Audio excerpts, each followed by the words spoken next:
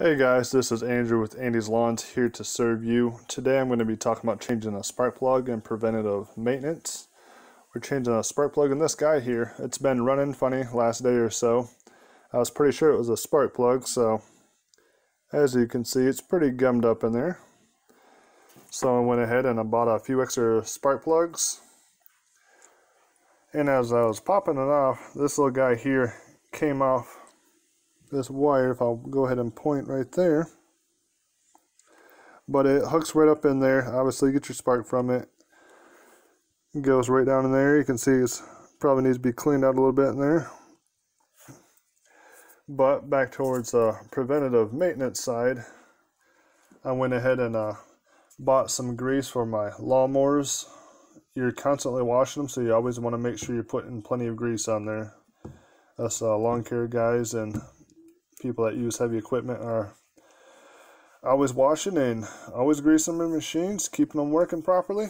Moving on over this, if you get a flat tire, put some air, whether it's your lawnmower, your truck, so forth like that. Gas treatment, I always recommend using this. And we'll go over here to 2-cycle. I prefer to buy the bigger quarts, but this is what they had, so that's what I went with. Like I said, I bought a couple spark plugs. I actually had this sitting in my garage, so I didn't need to buy any of that. That's just you put it around your spark plug and it helps so it won't seize in your motor. You typically find this a lot, and you'll use this most definitely changing spark plugs in a vehicle and so forth like that.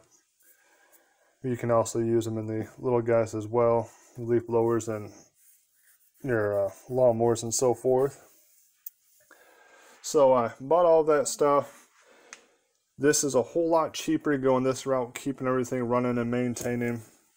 It came up to, it looks like a whopping $35.38. So I'd much rather spend that money for everything here instead of having stuff break down. This backpack blower here is definitely not cheap, so it's a lot cheaper to spend the preventative maintenance.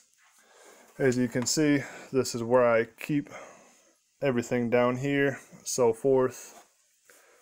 So I just kind of keep the shelf full of stuff, and obviously it needs to be organized along with the rest of my garage. I'm actually going to be doing that later this week.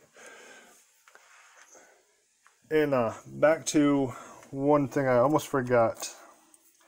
If you don't have the spark plug that you need and you need your machine right then and there, keep in mind this will not fix it long term as far as your spark plug, but you can grab something like this, sandpaper, and sand some of this stuff down.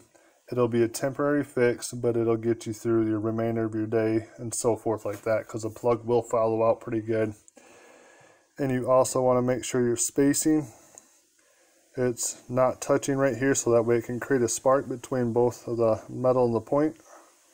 So that way it can create a spark to work and all of that good stuff. But I thought I'd share that with you guys. If you have any questions or anything else you'd like to share, anything you've done differently, definitely all ears.